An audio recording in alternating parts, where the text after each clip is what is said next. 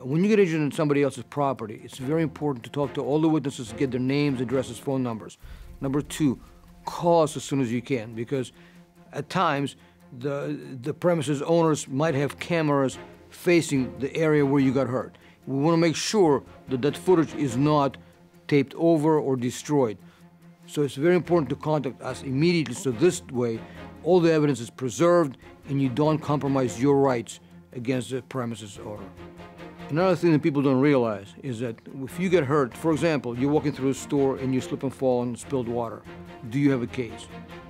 And the answer is, it depends. How long was that water on the floor, okay? Because the property owner or the premises owner must have enough notice to clean that water up, to mop it up, or to put up a wet floor sign.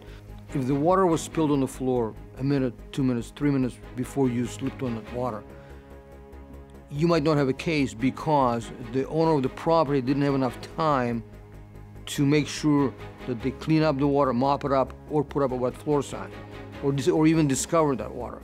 But if, for example, you're walking down the aisle in the store and you slip and fall on the water or on the mayonnaise or ketchup spill, and somebody walks up to you and says, listen, I told those people 20 minutes ago to clean it up, they didn't. There is notice. It means that the owner or the manager of the store had notice, but they failed to clean it up. That's when you have a case. So if you get injured at a store, at somebody else's property, call us as soon as you can.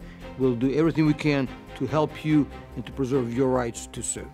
As always, our fee is only 25%, unlike others who charge 40%. It's only 25% because at Shenderovich Fishman, we've got your back, not your wallet.